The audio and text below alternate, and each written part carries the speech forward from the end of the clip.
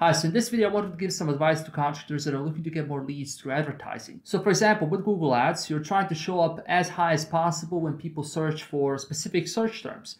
For example, when somebody searches for remodeling contractors near me or something similar, you want to show up as high as possible. But in most cases, when you advertise, you'll be sending people to your sales page. And that sales page is your website.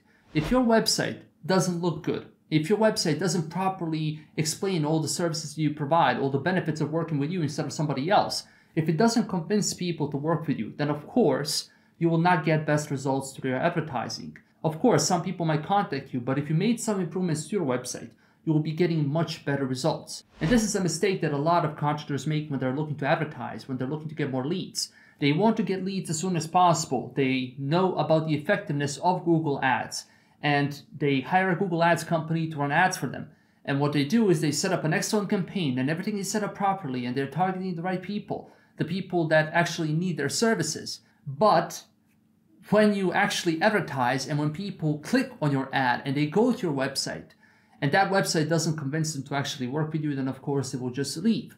And even though you might get some leads by making those improvements to the website, which is your sales page, like I said in the beginning, you will get much better results. So what are some of those improvements you can make to your website in order to get much better results with your advertising?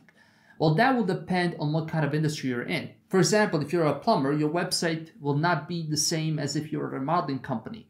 For remodeling companies, what people are looking for are pictures of your previous work. They're looking at your customer testimonials. They're looking to learn more about you because they will be spending a lot more money on doing that project. And of course, if your website is built properly, then you will get much better results. But if you're a plumber, people are not necessarily looking for pictures of your previous work because that's not that relevant. But having those pictures on your website, if you're a plumber, will definitely benefit you because people will see that you're a real company. A lot of those websites you see are either optimized for Google or the person that built the website, they made it beautiful, but it doesn't necessarily convince people to buy from that company.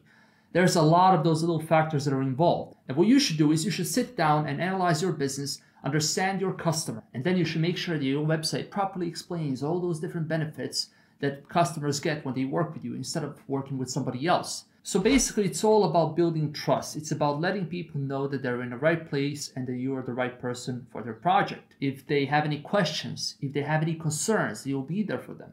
That if something goes wrong, that they will be covered. So this is a pretty quick video, but I wanted to give this advice to you because it's absolutely crucial when it comes to getting better results through your advertising efforts. So hopefully this video has been useful. If you need any help, feel free to go to the website. The link is in the video description.